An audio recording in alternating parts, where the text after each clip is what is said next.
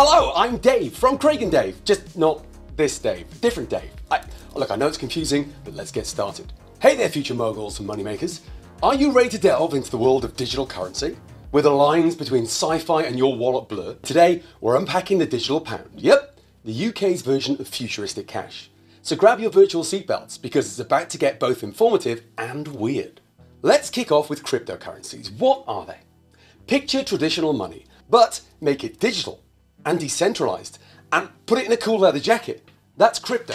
These are not your grandma's pounds. There's a whole new breed of currency that lives on the internet and is powered by some serious maths and tech. Now, the blockchain is the stage where this digital drama plays out.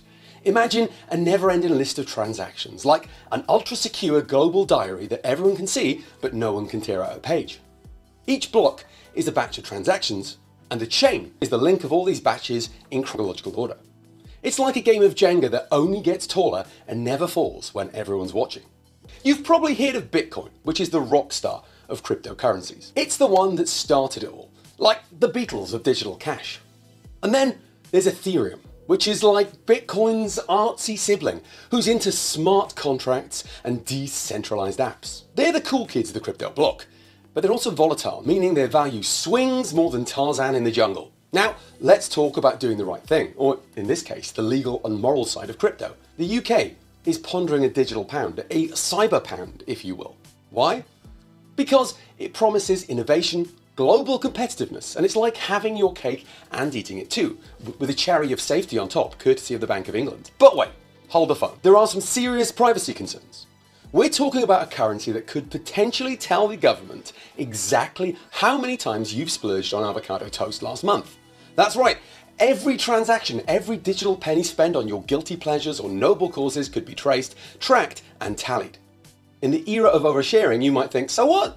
They already know what I had for breakfast thanks to Instagram. But this is different. We're not talking about social media companies peddling ads. We're talking about the potential for Big Brother style surveillance, where your financial history is an open book to the authorities.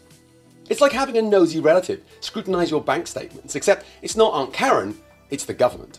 And then there's the issue of leaving folks behind. What about those who rely on cold, hard cash? The digital pound could make physical money as rare as polite conversation on social media. Consider the elderly, the unbanked, those without the latest tech gadgets, or people living in areas where the internet is as reliable as a chocolate teapot. Cash is a lifeline for them, a way to participate in the economy without the barriers of digital literacy or connectivity. If we're not careful, the rise of a digital pound could unintentionally widen the gap between the tech haves and the have-nots, creating a financial exclusion zone as stark as the divide between fans of pineapple on pizza. But seriously, as we sprint towards this shiny financial future, we need to make sure no one is left behind. We need to ensure that the digitization of money is as inclusive as a group hug at a family reunion, where even weird Uncle Larry gets a squeeze. So, whilst the idea of a digital pound is as exciting as getting a high score in your favourite video game, we do need to pause and consider the implications. So, how does this all stack up against conventional money? Unlike the Wild West of cryptocurrencies, a digital pound would be more like a well-behaved pet, directly issued and managed by the Bank of England. It would sit next to cash and bank deposits like a new addition to the family, rather than kicking out its elder siblings.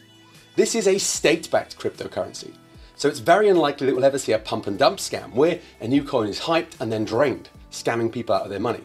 That's highly unlikely with a digital pound. As we wrap up, remember this whole digital pound saga is still a work in progress. The UK's Treasury Committee is like a cautious parent, making sure they don't buy a flashy new car without checking its brakes first. The digital pound could be a game changer or a no-go. It's still all up for debate. So to summarise, privacy and inclusivity are significant concerns surrounding the digital pound. It could enable government surveillance of spending habits and risk excluding those dependent on traditional cash. And finally, the digital pound would represent a stable, government-backed form of cryptocurrency that avoids the pitfalls and scams associated with some cryptos. So folks, will we all be tapping our phones to pay for our hoverboards? Or will cash cling on like that one-hit wonder from the 80s? Only time will tell. But until then, keep questioning, keep learning, and keep laughing at the absurdity of it all. And that's a digital wrap.